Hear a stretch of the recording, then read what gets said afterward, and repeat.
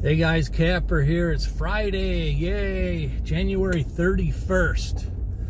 And I'm going out to the front of the property to meet the semi driver who's delivering the demo, the skid steer, the CAT 259 D3 high flow.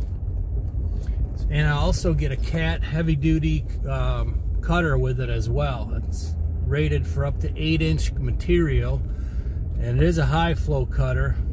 I know we've had quite a bit of discussion from one of my last videos where Victor was using a low flow cutter from a just totally different one. So I'm actually going to test out the CAT version and see how it works on this machine. So throughout the weekend here, I'll be, if it don't rain all weekend, I'll be putting it to the test and seeing how it is, how my back does with it. And oh, look at that, a whole covey of quail.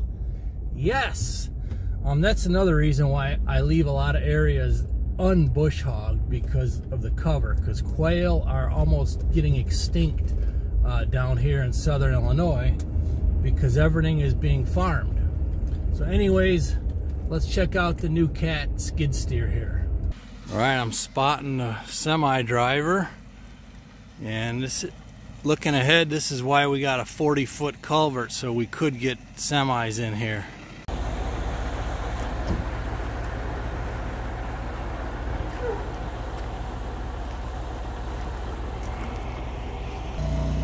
It's a big old ramp right there. All right, the transport company, the owner is Jeff Metter.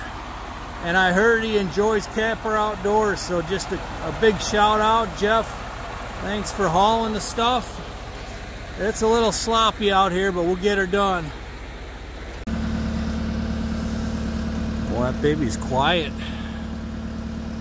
Quiet. I also talked him into sending a power rake so we could do the driveway.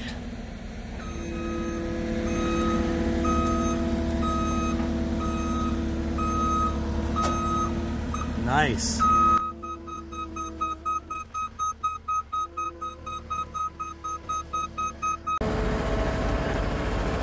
Right, offloading the power rake. I'm gonna have some grass to patch up here this spring.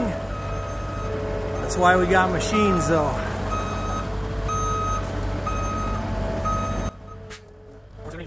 Should be pretty easy. Driver seems like a great guy. He's gonna take care of this. I've been a CAT dealer for at least 17 years, so that's off. And Aaron, yeah, I think you're gonna be lunch here, but I'll let the driver explain that.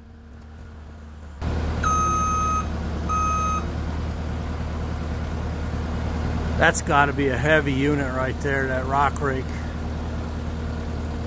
Maybe wouldn't have locked that thing right away, but safety first.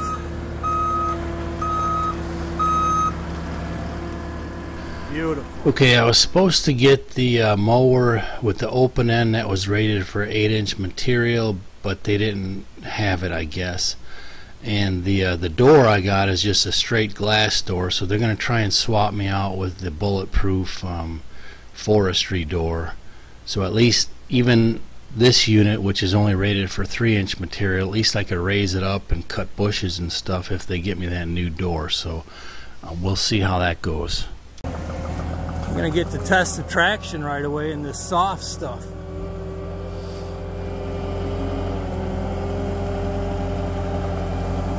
Going to be a little bit tight over there by the gates. I think we're good.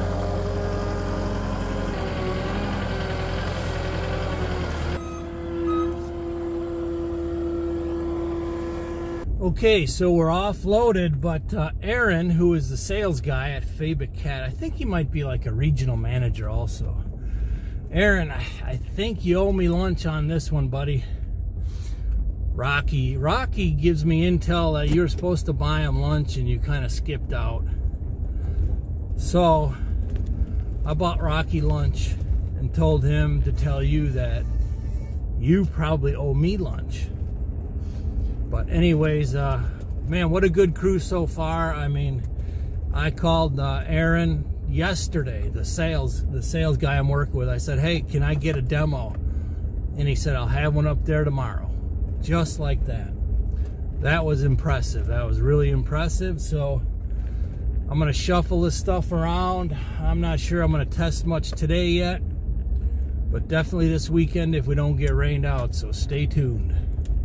And Aaron, I kind of like steak, lobster, and whiskey. You think that'd be too much? All right, Kapper out. Okay, got a little bit of a mess to clean up. I'll come up here with the bucket and try and flatten this down the best that I can since it's sloppy winter time, and start shuffling these 2 items back to the barn. Okay, so I'm in the new the cat demo, and I can't get the GoPro back there because all these frames are aluminum as far as the window frames. So I got a full bore. Now I'm in 2nd gear.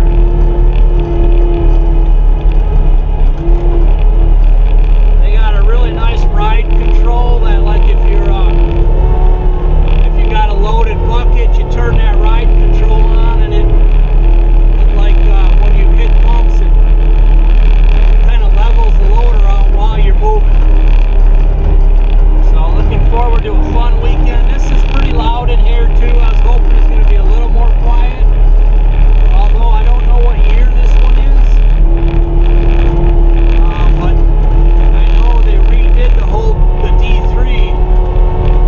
So, I mean, Victor's, I believe, was a lot more quiet than this. And he's got a 19, and if I were to get one, it would be a 20 model.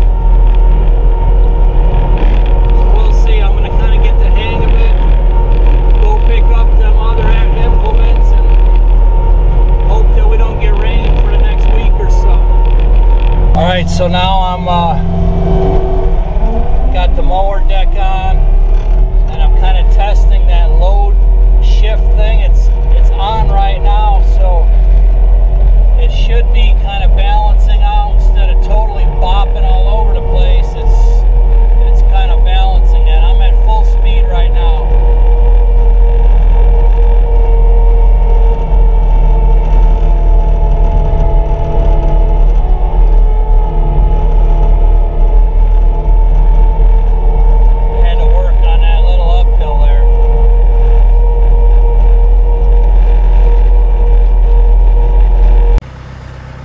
Well, it's small enough here you could squeeze it in just about anywhere. I'm not sure though if it's gonna satisfy my need for power or not yet. I started doing just a little lifting through the forks on it, and definitely got a little more testing to do on the overall power. I mean, she slows down a little bit when you go up inclines, especially, you know, carrying one of them heavy implements, but perhaps they all do that as far as skid steers go. You know, I'm used to the tractor where it's like all or nothing, you know, because you're in gear, and the hydrostat has kind of room to play.